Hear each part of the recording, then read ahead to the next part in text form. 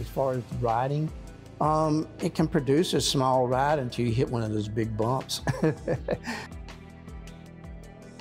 My father was a farmer and an educator. He taught high school here in Blackstone, then got his master's and taught at Longwood College in Farmville, Virginia. That's when he got the bug, I guess you call it, for collecting. As he was collecting one vehicle, he was looking for more wheels, and they found out he could find the carriages quicker than he could find extra wheels. It was just something, a fascination, that when my dad bought the first one and I got to learn to drive, no person could experience unless they're behind that rein, making that horse move. I was basically the one that was following him, going to the auctions with him, helping him load them, helping him clean them up. My dad's vision had been, what will I do with these carriages? Him and my mom had decided to develop a carriage museum. The town council at that point was very instrumental in trying to help them get this established in around the year 2000. And not only did they have a dream, they put up money for the museum, they donated the carriages to the town, but before they did that, they paid to have them refurbished. And Mr. Thomas,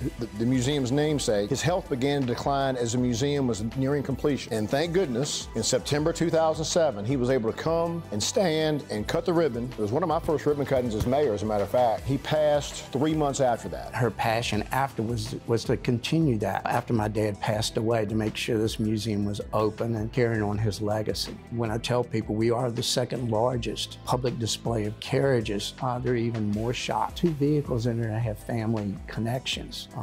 The Surrey with the fringe on top was used in my sister's wedding. The hearse was used here, carried my mother to the gravesite. So, these have basically been things that, have been continued on as part of the family.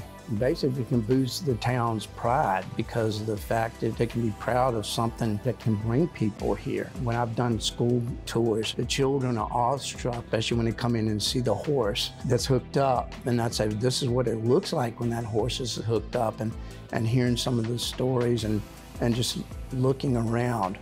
They're amazed because it's not something they see. Something from the past, something you cannot see anywhere anymore. Unless you go into Pennsylvania or Indiana, the parts of Virginia here where you see the Old Order Mennonites and the Amish. These are too fancy for many of them. So what you're seeing is what the normal average person would have used in their lifetime. The reason people should be coming here is it's something different and something they would never see again.